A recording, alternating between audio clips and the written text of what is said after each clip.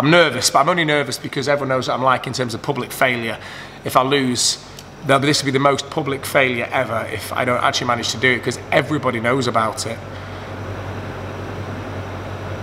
Let's not think about that, eh? Let's not think about that.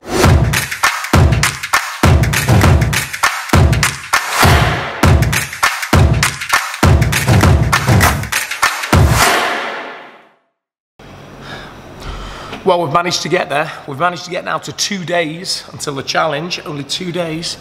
Nerves have kicked in good and proper. I'm just not sleeping really now, but I'm gonna have to sleep soon. So, the last challenge I did, the cycling one, 1,500 miles, I finished with a 24-hour endurance cycle from Scotland back to Stockport in Manchester.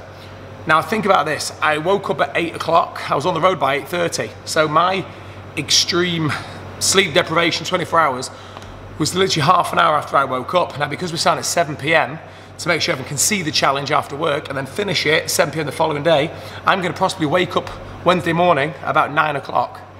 I'm not gonna be setting off, I'm not gonna actually be starting the challenge until 7 p.m, which means I've got a full day awake before my 24 hours starts.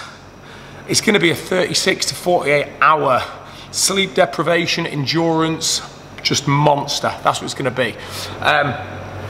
In terms of preparation, guys, no more prep to be done. No more prep to be done. I've managed to put in, since the gym's opened up in lockdown, just a shed load of time working out. I don't think I've ever been this big. So I think now my body's ready to do it. It's just to see if this thing, you know, stays strong throughout. So just a big thank you, please, to a massive thank you actually to everybody who has helped spread the word of the challenge, spread the word of the charity and the Carl Thomas Project. And let's see if we can do something amazing. Let's see if we can raise as much money as possible. Let's see if we can set that world record. Let's see if we can get one step towards that, you know, that crazy aim of £250,000 for Ollie's army.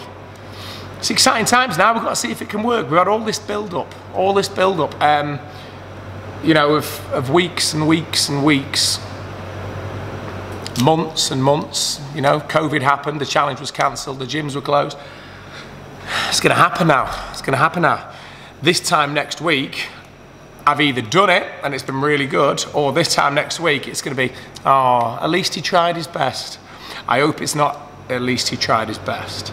But I'm very excited about it. So I've got my one last workout, and then tomorrow I'm doing nothing. I'm on a full rest for all of the Tuesday, and then on the Wednesday, I'm on the way down. I'm in the going down with the support team, getting to the airstrip, and then pulling the plane for a marathon. Weirdly, I'm excited. I'm nervous, but I'm only nervous because everyone knows what I'm like in terms of public failure. If I lose, this will be the most public failure ever if I don't actually manage to do it, because everybody knows about it. Let's not think about that, eh? Let's not think about that. Updates are going to start coming thick and fast. When the challenge starts, there's going to be an update every half an hour to an hour, including live streams, so you'll all see it. If I do it, you'll all see it. If I fail, you'll all see it. If I'm happy, you'll all see it. If I'm not happy, you'll also see it. Right, let's just get it done, guys. Let's get it done. This time next week, it's over, all right? Stop overthinking it, Carl. Let's go. Bosh.